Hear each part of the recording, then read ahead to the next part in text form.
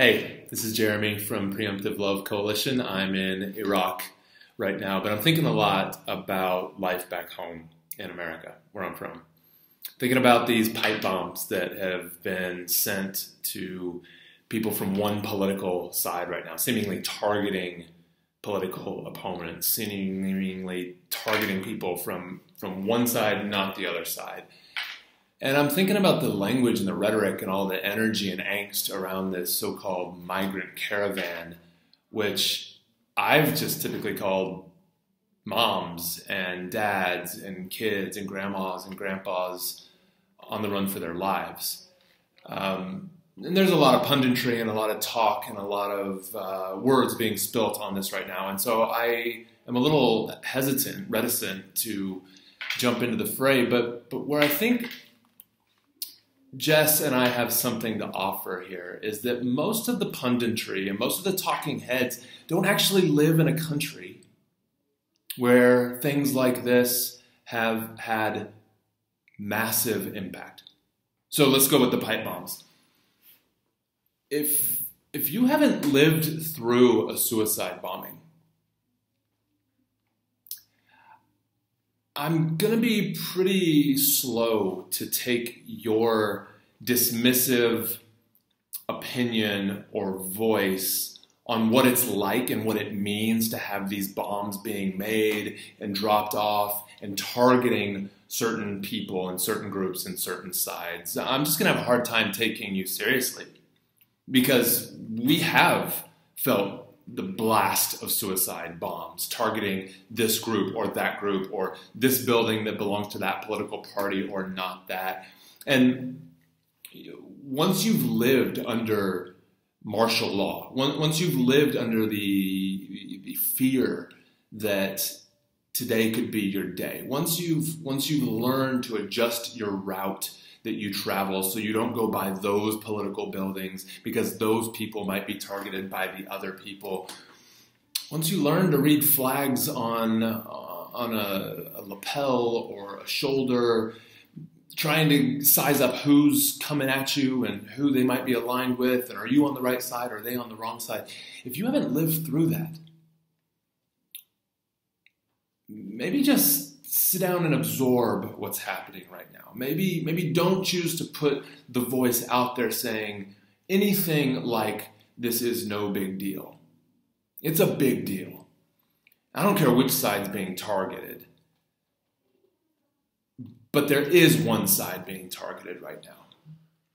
And that targeting is directly tied to language being used, directly tied to stories that are being told, directly tied to the dog whistle kind of politics and name calling and things like that that is so rife and prominent right now.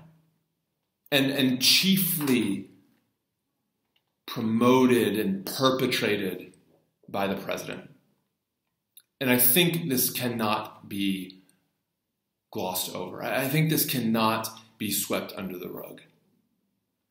The people receiving and being targeted by these bombs right now are being targeted by all obvious evidence in direct connection to the tone set at the top of our country.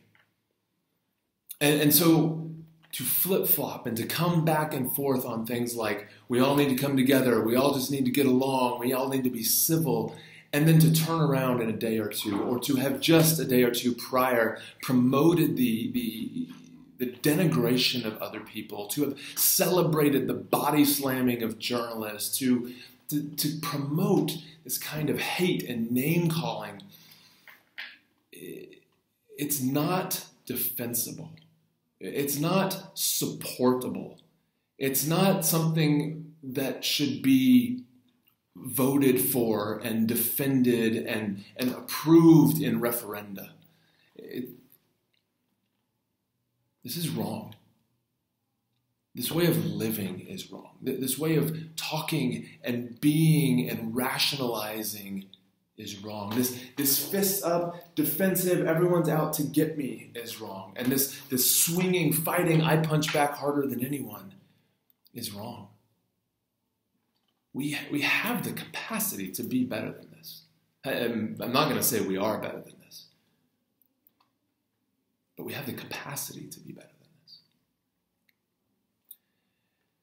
than this. And because Jess and I and our kids and our team here have lived through this, I don't see this as something worth trifling with. This is not something I can sweep under the rug. This is not something I can say, oh, it's just a couple of people, or they didn't detonate, they didn't go off, or it was just meant to scare someone, or this is where it starts. This is where it starts. And if any of us think that we, you and me, and our friends and our family and the people we worship with and the people we go to school with and work with, if we think for 1 second that we are not capable of escalating this violence, that we are not capable of devolving into the kind of chaos that you gratefully have been giving of yourself, giving your life, giving your time and money to support us and our friends here in Iraq and Syria on this side of the world.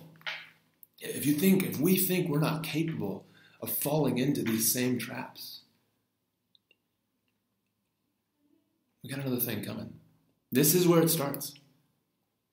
It starts with a bomb here. It starts with a targeted killing there. It starts with the silencing and the oppression of a people over here. It starts by making one side or one group feel so infuriated and so under threat and so without recourse that then they take up arms. And then because they've taken up arms, the other side takes up more arms. And because they did they do a tat. And back and forth until you get a situation like Syria where each side is blaming the other side for what happened most recently, claiming that somehow that was ground zero, that's where the justification for the next attack began. No one's even able to look back anymore and give an honest accounting of how entangled and how bloody hands on all sides have become. It's not where it started. Things started so simply. Things started so purely. But Syria has devolved into a chaotic mess of blood and guilt and war crimes and complicity on so many sides. And they are us, and I am them, and I have all the stuff in me, and respectfully, you have all the stuff in you to end up in the same place.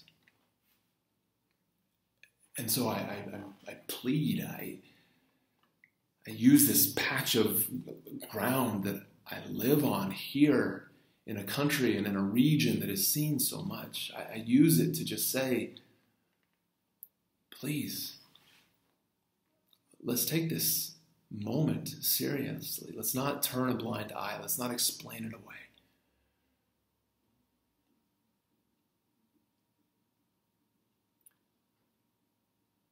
There's a lot of sadness and irony for me that so many friends have given so generously to support people on this side of the world who are running for their lives. There's a special irony for me that so many friends, generous, loving people have given to support Christians on this side of the world who are running from a group like ISIS. And yet today, in Mexico, there is a similar group of people fleeing for their lives. The only difference is they're not fleeing from a bunch of Muslims.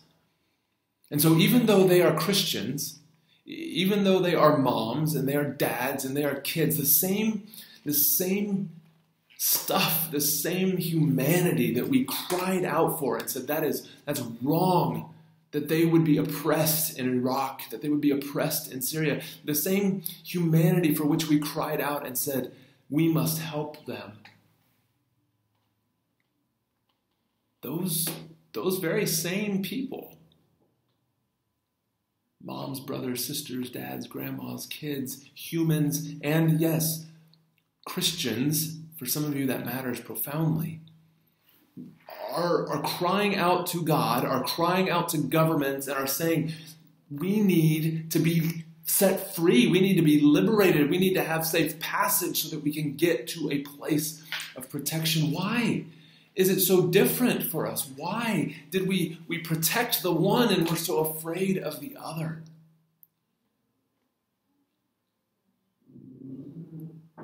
Islam seems to be, for some of us, the reason why. The reason why they are treated differently. So to just follow down this line, we actually don't seem to hold a consistent ethic of human life, even for what one might call fellow Christians. No, there's the Christians persecuted by Islam, by Muslims, by ISIS. They are the ones we really care about. But the Christians coming too close to us, crossing our borders to take away our jobs, and they're rapists and they're murderers and they're gang members. No, these kinds of Christians, we don't see a fellow similar kind of humanity and vulnerability and likeness and kinship with them. No, they must be locked out. We must be protected. We are the vulnerable ones here. They are coming for us in our nice homes, in our suburbs, in our schools.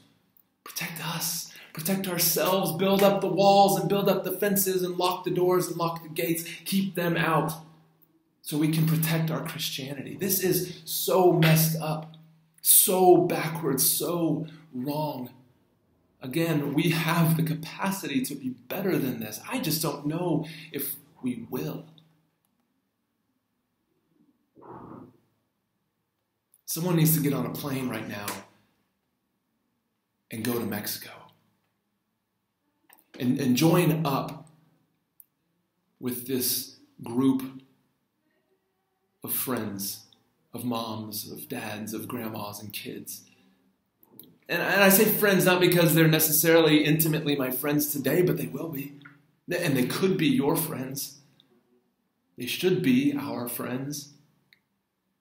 Because there's no talking head punditry. There's no matter how passionate and excited and intense I get, I know that this stuff rarely changes minds and hearts. I know that. I feel like I have to do it. But maybe what's needed more than anything is not that my words convince anyone of anything, except to raise our hands and say, I'll fly to Mexico, and I'll get in the mix with them. I'll get in the fray with them, and I'll walk with them, and I'll help carry their kids. I'll pull their luggage, and we'll come to that legal crossing point, port of entry together. I don't know Spanish, but I'll go do it with them, because that's my brother. That's my sister. That's a fellow human marching that long road in search of safety. When I pledge allegiance to the flag, I was pledging allegiance for freedom. And I believe in a flag big enough that it can be stretched wide to give shelter to us all. I believe in a flag that's strong enough to withstand any bigotry and jingoistic rhetoric about the outsider. We're all outsiders here.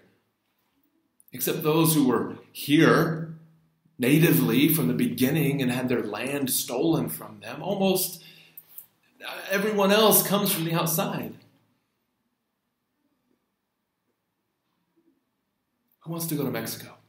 Who wants to get in the fray? Who wants to mix it up and know this migrant caravan, this faceless horde, this marching mass, as they've been so terribly called? Who wants to know them personally? Who wants to know them face to face? Who wants to know them as a friend? I can't leave what I'm doing at this minute. I have to hold the ground to which you've sent us, the work that we're doing right now in this minute on this side of the world. But I can support you. at least individually, and maybe organizationally. I can be a coach, I can be a cheerleader, I can be a sounding board. There may be other support I can give or we can give. Who wants to go to Mexico? Who wants to get in a plane or cross a border and go find and be with and among these friends? Who wants to know the story from the inside? Who wants to help us tell the story to those back home who are suspicious, who are scared, who rightly believe that our borders should matter. They should mean something. They should be safe.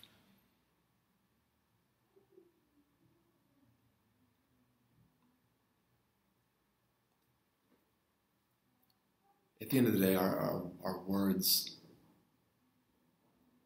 they matter because they have such a capacity to incite fear and tear down. And our words matter because they do have the capacity to paint a picture for the more beautiful world that our hearts know is possible. The challenge is that we have competing views that are at risk of clashing with one another about what the more beautiful world is, about what it means to have a future society. That's what we're not agreed upon. And I don't know if our words alone can get us to come together in agreement. What I think we need are relationships. What I think we need are shared experiences. What I think we need is empathy. And that's done face to face. It's not done through blog posts or me preaching at you.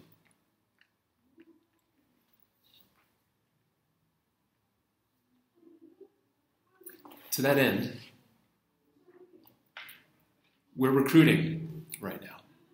We launched last year our frontline local chapters. We've got a pilot chapter going right now where people from different walks of life come together in a living room to listen and learn and understand from each other.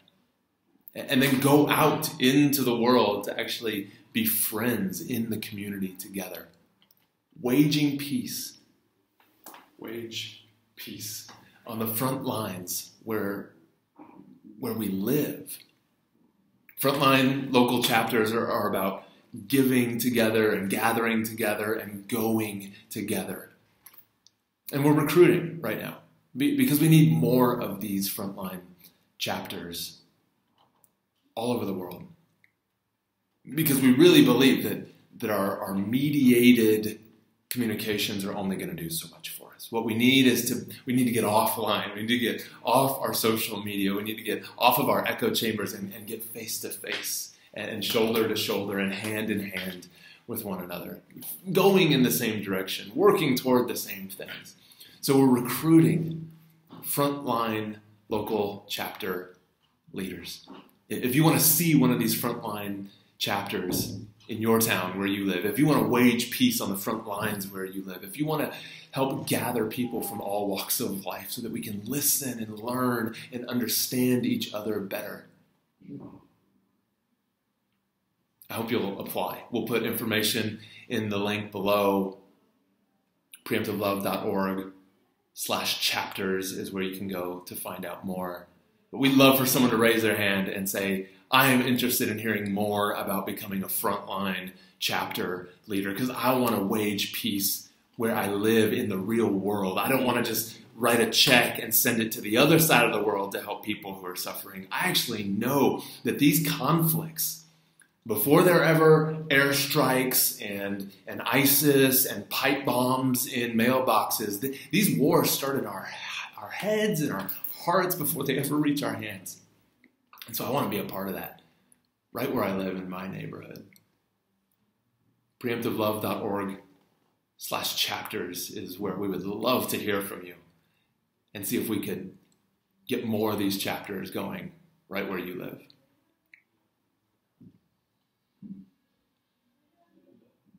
Change takes time, especially the positive change.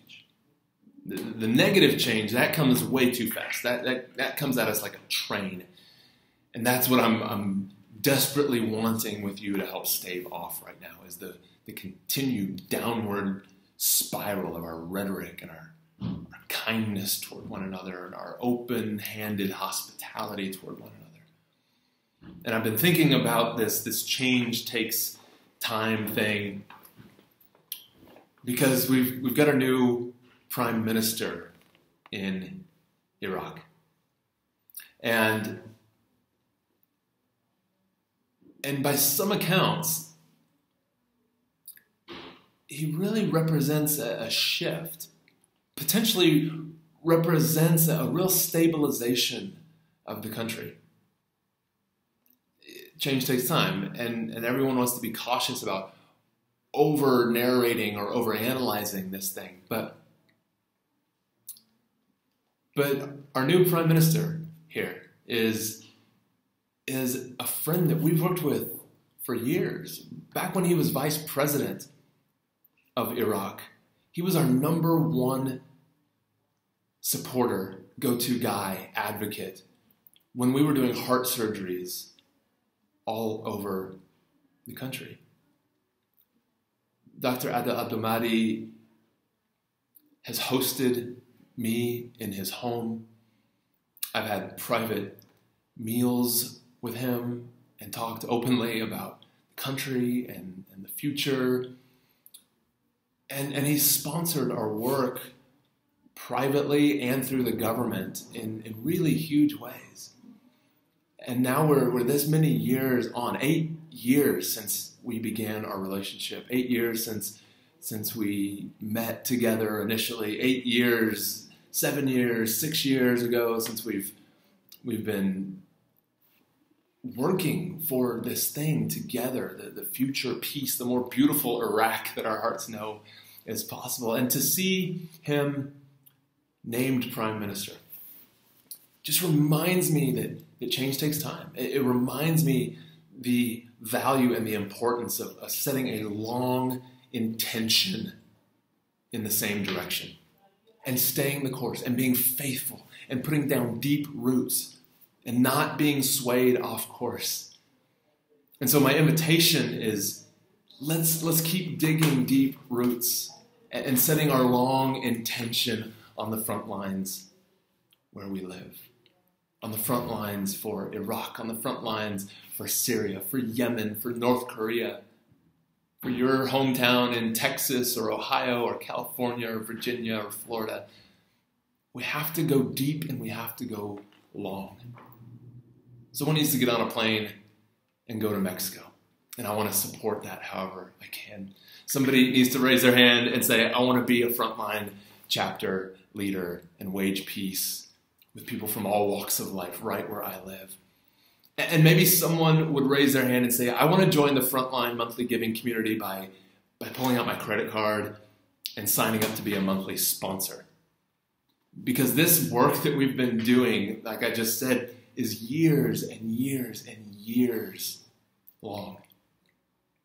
Those heart surgeries we provided with our now Prime Minister 8 years ago, those kids are going to college. Those kids are married now. Those kids are having kids now that they are adults.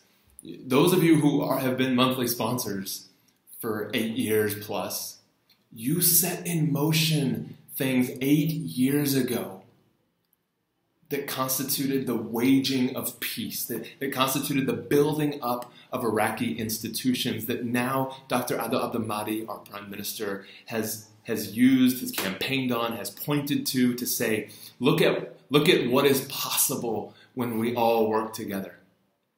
You have had a hand in creating the Iraq that we have today through your monthly gifts, through your steady support, for believing in a long vision and a long intention and deep roots headed in the same direction. So I just want to say thank you. It's a momentous thing to think about. Our friend and the years that we've gotten to work and the things that he's set in motion and all the potential and promise that is wrapped up in this thing.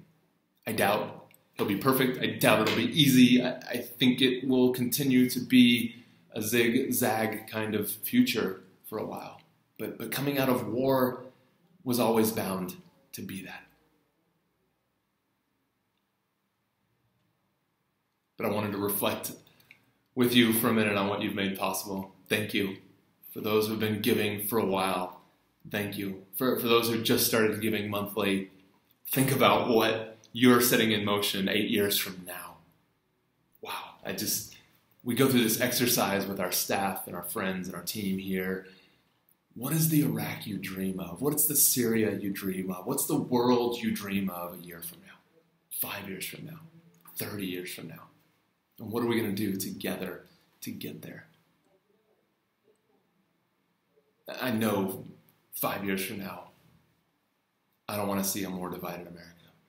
I don't want to see this side pitted even more against that side.